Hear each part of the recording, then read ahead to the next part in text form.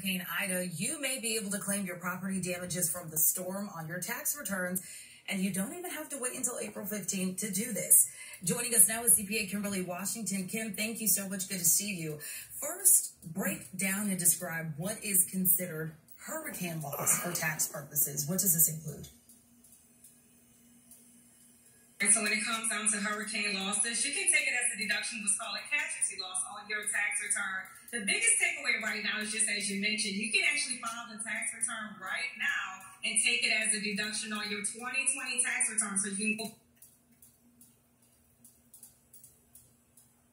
for any losses, maybe for a car, your property, or whatever the case may be, you may be entitled to this tax deduction, which can also provide some cash in your hand right now.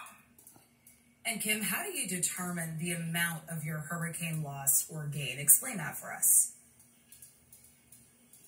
Right, typically the two things that you're going to look at, the first thing being your cost. So what was the cost or the estimate it's going to be determined to recover your property or to repair your property rather.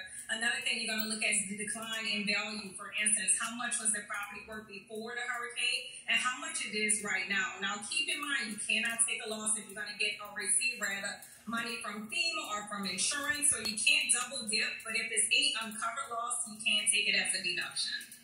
Kim, tell us how somebody can report their hurricane loss on the tax return. What do they need to do?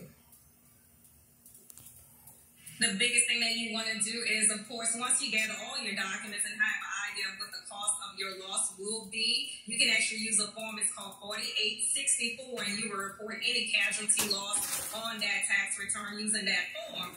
One of the biggest things that, again, I can't stress enough, that you can go back and use your 2020 tax return, amend that one right now to claim the loss, or if you want to wait until April 15th, you can do it at that time also. All right, CPA Kimberly Washington.